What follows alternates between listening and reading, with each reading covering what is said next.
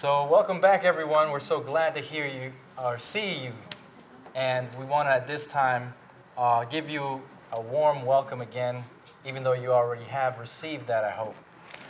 So at this time, we're going to continue with our segment, and that is Seed Time to Harvest, how to grow your own food wherever you are. So you don't have to be in the country as of yet, even though we want to be there. That's where we would want to be, to prepare for what we saw is coming. There's a crisis coming, and we need to be ready for that. Isn't that right, Cherise? That's correct. And I'm glad to see so many of you have done your homework. You have sprouted your seeds. And so we're going to take you on to the next phase. What do I do with the packet with my seeds germinating? And you have your seeds with you, is that correct? Yes. All right. Let's see those seeds. Oh, wonderful. That's good. Praise That's the Lord. good. Yes. Amen. And so today we're going to be talking about soil, all about soil. Now, Jose, can we grow food in any soil? Well, food can grow, but it wouldn't be as healthy as you would want it to be. There's 3 types of soil that we have. And we have here an example of them. And by the way, I'm putting my gloves on because I want to shake your hand afterwards. I like to get my hands dirty, amen? Amen. And here we have, if you're living in Florida, most of you know that all we have is sand. You can grow, of course, or grass does grow, but for you to get productive crop, you need good soil. And this is the largest particle of soil. Next, some of us may have, Jose, since you have a glove on, you may want to show us. Yes. This is clay. Clay is very hard, compact when wet. You can't really do much with clay. You can do some things, but you have to do a lot of work to be able to grow things in your clay soil. And then you have silt, which is in between your sand and your clay. Now, for us to get the perfect combination of soil to be able to have productive vegetables, we need a rich, loamy type of soil.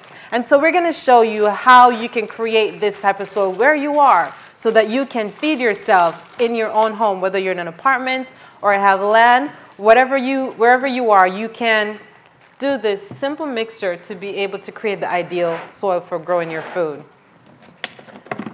All right, so here we have our different types of soils. Now the base for our soils is going to be compost. Compost is going to be the base of our soils because we want the living organisms that are found inside the compost.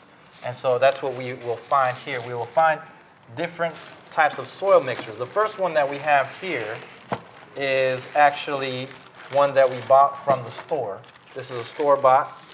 And inside this soil mixture, I'll pour it out so everybody can see. Inside this soil mixture, we have perlite, we have peat moss, we have alfalfa meal, we have kelp meal, we have a lot of different types of amendments to the compost.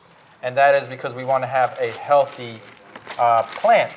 And so we want to feed it so it could feed us.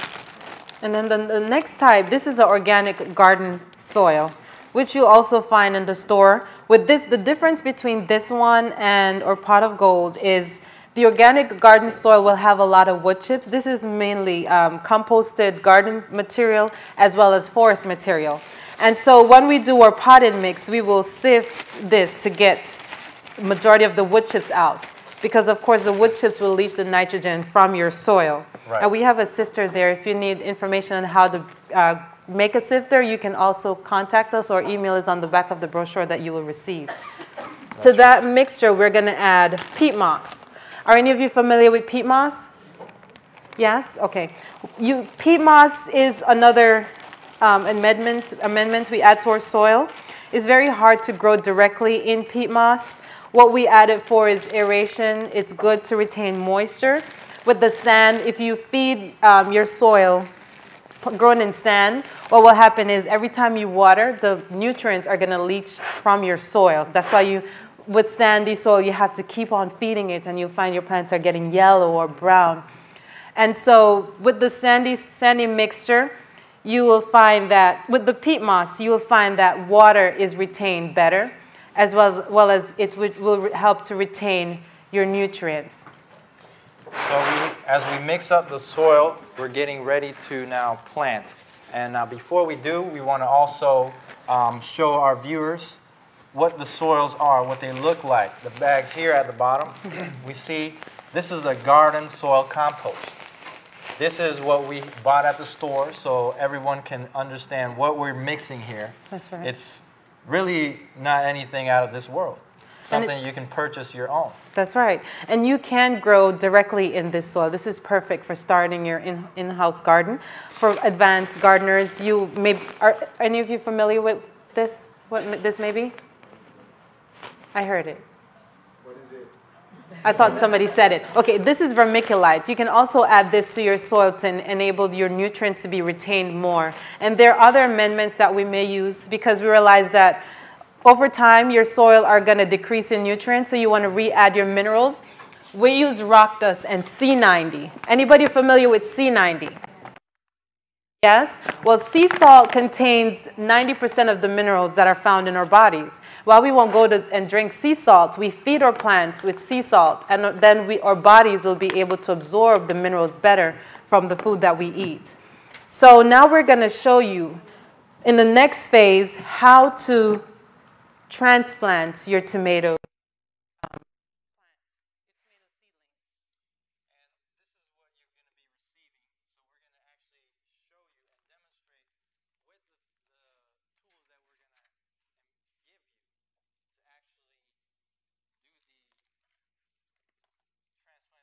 Home. So that way you can feel like I can go home and do this. Everyone here will receive this pot of soil, just like this one that you see here. For those of you that are online, contact us if you have any questions on how to make this soil at seed to harvest at safetoserveministry.com. And that's also on the website. So what we're going to be doing now is we're going to be transplanting. And how are we going to do this, Sharice? Okay, so this is wonderful. This is actually a transplant from someone that came in. And I'm not sure how many of you can see these. Her tomato seeds sprouted. And many of you may ask, okay, now I have sprouts. Do we know what we're going to do with the sprouts? We're going to transplant. And you may realize that the roots of your tomatoes may have gone through the paper towel. You want to be very delicate with your transplant so that none of the fibers are damaged during the process. And when you're transplanting anything, you want to make sure that the roots are wet to prevent shock. So what we're going to do is we're going to submerge our paper towel in some water. And this is going to help us to be better able to separate. And while you do that, Sharice, I'm going to fill up these cups. And what we're going to do is we're going to transplant them into the cups. We're going to use the soil mixture that we have provided for you. And then we're going to transplant those into these cups. So as you can see, Sharice is right now separating the roots from the paper towel. And don't be afraid to rip the paper towel. You would rather rip the paper towel than to damage the root. But when you wet it, it will enable the roots to loosen from the paper towel, so it'll be easier for you to transplant that. And it's very simple when transplanting your tomatoes and all other seedlings. All you have to do is just use your finger to make a hole. You put the roots in and you just compact the soil around it. The good thing about tomatoes is it will root all along the vine. So you don't have to worry about how deep you're going to transplant your tomatoes because it's going to root. And tomato is a type of plant that does not like water on the leaves. So you want to gently, right after you transplant, you want to gently water just water the soil around your tomatoes, because what happens is when you wet your tomato leaves, that's when you attract a lot of disease. You'll get your mold, you get your leaf rots, you'll get your blight, and you don't want that. So whenever you water your tomato plants, you water the roots. Can you repeat that? Where do you water? You water the roots and not the leaves. All right, and we're just going to transplant one for demonstration purposes. You can let your paper towel sit in the water, the longer the better. And after we've transplanted our tomatoes, they'll grow to where you let it stay in the small container to where you start seeing the roots coming out. And then you know it's ready for a bigger container. When we get from this stage, then we'll transplant it to a bigger pot. Tomatoes, one tomato plant can give you at least up to 50 pounds of tomatoes, and that depends on the root space that it has. So the bigger the container you give your tomatoes, the more fruits you will get. And you can just put your tomato plants on a stool by a window and let it stay there. You give it, what do you call that thing, Jose? The trellis? You trellis it. You give it some support so that it doesn't fall over, and your tomato plant will flourish. Yes. One more thing I want to recommend is that when you do use anything else that is not a pot, there's no holes in the bottom. So you want to make sure that you puncture holes in the bottom so that the water drains through. Otherwise, what you'll do is you'll drown the plant, and you don't want to do that. And sometimes you may be watering it, and that plant, a leaf will be turning brown, and you think it needs more water, but you're really drowning it. So you're working against purpose. So make sure you have good drainage. All right. Who remembered the next thing we did last week? Anybody? The green onions. How many of you were able to regrow some green onions? I did. All right, that's good. Over here. And do you know what you're going to do with your green onions, or when do you transplant?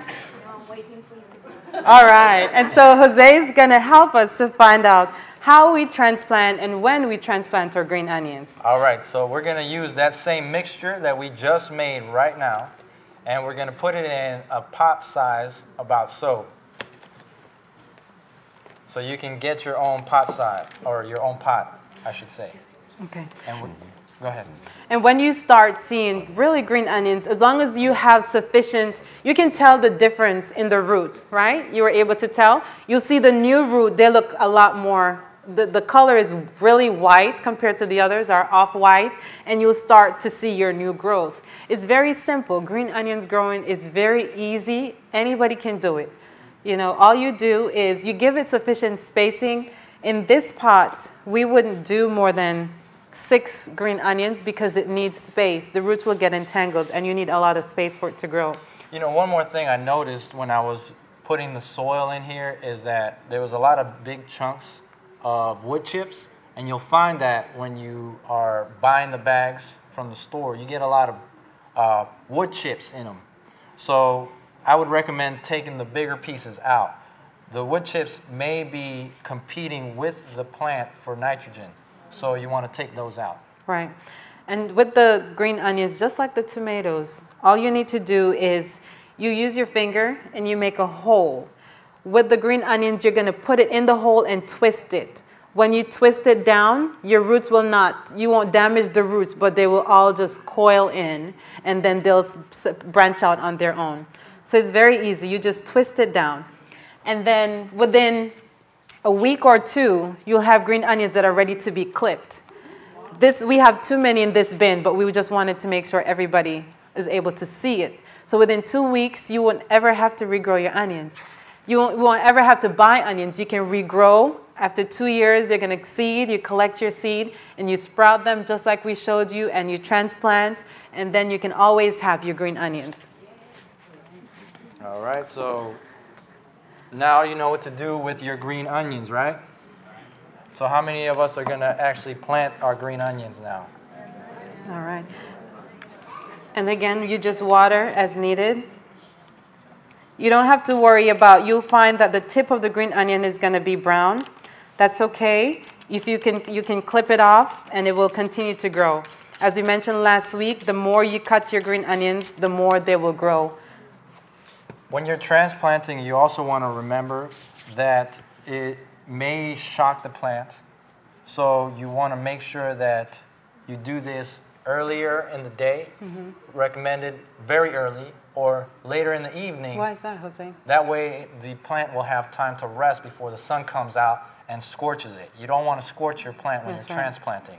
So you want to make sure you do it early in the morning or late in the evening. And another thing you want to make sure is that you protect your transplant from wind, because the wind will damage your seedlings. So you want to either put them in a shade house or put them in your garage, or somewhere where they're not damaged by the wind or the sun after you've transplanted. Right. All right. Is that all we have for them, Sherry? No, actually not. Okay. I would like someone to tell me what they think these are. Chives? No. Anybody else? No. In the back. Yes, somebody in the back. Garlic. Wheatgrass? No, not wheatgrass. Oh, somebody said garlic. There Yes. we go. We These- have a gardener in the house. There we are. These are garlic. And these are, how long? About a week and a half? Yeah, almost 2 weeks, I believe. Almost 2 weeks. Almost 2 weeks. Garlics are everybody's favorite. Can we all agree? Yes. And garlic is not only good for eating. Can we think of any other benefits of gardening, Jose? They have medicinal. They have medicinal purposes. Yes. What else? What about in the garden? Is there It's a- anything beneficial for it? For a gardener? For pests, it's a repellent. All It is a right. repellent. Yes, yes. You know that we are actually planning on using these garlics that we've grown to put around the perimeter of our garden. Mm-hmm. And the reason for that is because rabbits and squirrels, they detest them. And deers. And so it'll keep those critters from eating our vegetables. That's right. That's right. And you can also take the garlics from your garden and use them in your natural remedies. If you have children, it's a great antibiotic. It's good for fever reduction, and it just smells. Jose doesn't, he likes to eat it, but I love the smell of garlic. It has a very strong smell, and that's what makes it a very good insect repellent. Now, garlics are very easy to grow. Very easy to grow. They're frost tolerant. As we said, they have a lot of medicinal benefits as well as pest control benefits. With your garlic, though, when we purchase for planting, you have to purchase organic garlic to plant. Why? That's because regular garlic that you buy in the store, they're treated to make sure that they have a longer shelf life. And those are not the best to plant. With our garlics, you plant them, these are a bit close, but it's very simple. 2 or 3 days before you plant your garlic, you want to separate them. You want to separate the close from the bulb, but you let the papery husk remain. What else do we do with our garlic, Jose? Well, the reason why we let the papery husk remain on there is because when we plant it in the ground, it won't spoil. It'll actually act as a protection, right. protective barrier from it spoiling. And so that's why we leave the husk on there. And then simply all we do is, sometimes they actually just grow on their own. Yes, because if you have garlic on the bulb and it's growing in your home, what do we generally do with those garlic? We throw it out. No, you put it in the soil, and that's going to give you a brand new garlic bulb. You plant your garlic 4 inches apart, at least 2 inches deep, and Jose is going to demonstrate that to us.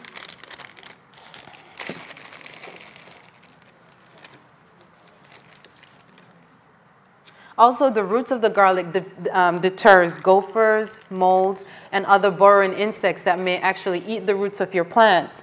So if you're going to put the garlic, if you're starting an outdoor garden, you'd want to just, these are 2 bulbs that maybe, I think it's 3, that we separated. So you just want to buy, in the bag, you have 4 in the bag.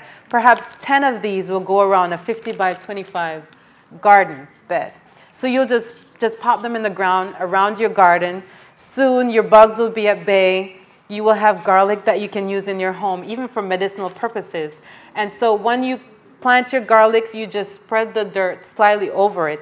And that's all you have to do. Very simple. There you have it. And that's just the way that we grew these. And as you can see, it takes very little time for them to start growing.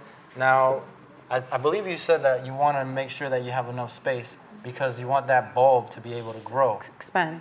So you want to make sure that you separate them at least 4 inches apart. At least, that's right. That's right. And you know, one thing that I wanted to mention as I was playing with this soil, as I was working with the soil, that it just feels so soft, and that's from the peat moss, and it clumps up together very nicely, so you know that it's holding moisture very well. And this is how you want to see your soil. This is how you want to see it. That's actually a wonderful color because, you know, majority of your microorganisms and your living organisms as well as your microbes, they live in the compost. So you want that because they're going to break down whatever you put in your soil and they're going to in turn feed your plants. So when you see like worms or little critters in your garden, don't squish them. You have some good bugs and some bad bugs, which we're going to talk about in the future. But all those are required in the soil's ecosystem so that your plants will be successful in growth. That's right. And there you have it. That's it for today. All right. Anything so at else this you want to time, share? yes, at this time we're going to have our team members. They're going to be handing out Some brochures, the brochures, on the information that the handouts for this week, because we did cover a lot of information and we want to make sure that you have it in writing. So we're going to be giving those out for our viewers online. We will have those available also online on the website, and look for that sometime this week. So as a review, we talked about, what did we talk about today? We talked about soil, right? transplanting. The soil is the heart of the gardener. And you know, the Lord, and Andrew was talking about, you know, what kind of soil produces fruit. It's a good ground. It's the good soil, the good ground. And this is the type of here that we want to see when the word comes into the heart, or when the seed comes into the ground. We want to make sure that we have some good ground. All right? And it takes work. So if you work your soil over time, you'll have that wonderful soil recipe that will make your plants flourish. And so we want to, your homework for today is, again, transplant your tomato seedlings as well as your green onions. And if possible, try to grow at least 2 cloves of garlic. Also, we have another homework, Jose. Yes, yes. You know, growing food is something that is an investment. And so at this time, we want to also encourage you to put some money aside for a gardening budget, because this will be an investment for you, for your life. And so we want to encourage you to put some monies aside so that you can be able to continue to do this. And then also remember, we reminded you, as you buy organic food, that you save the seed. So you're growing food, you're saving seed, you're thinking about, how am I going to be able to sustain life for myself, my family, those around me? Just like, so we can be like who in the time of Pharaoh? Joseph. Like Joseph. Like Joseph.